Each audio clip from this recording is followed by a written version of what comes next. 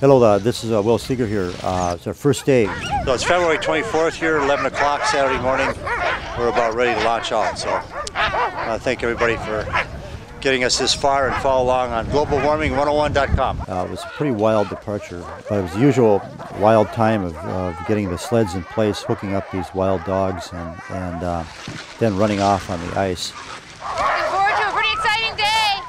We've got some pretty Arctic-y weather here. Couldn't ask for a better day to kick off. We got some winds, we got some cold temps. We're getting our spirits rallied. We're excited.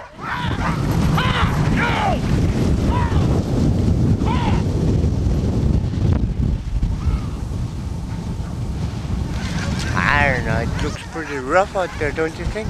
That snow blowing. We had one really steep hill where a number of us had to push the sleds on the way up. It was good exercise for all of us. We got some of the steam out of the dogs. Well, we're about 3/4 of the way up the hill, overlooking the sea ice outside of Iqaluit. So we're pushing all the sleds up with one group of people, one at a time. Pretty sustained wind today, but temperatures aren't too bad, and it's actually quite a nice day. Yeah, quite nice.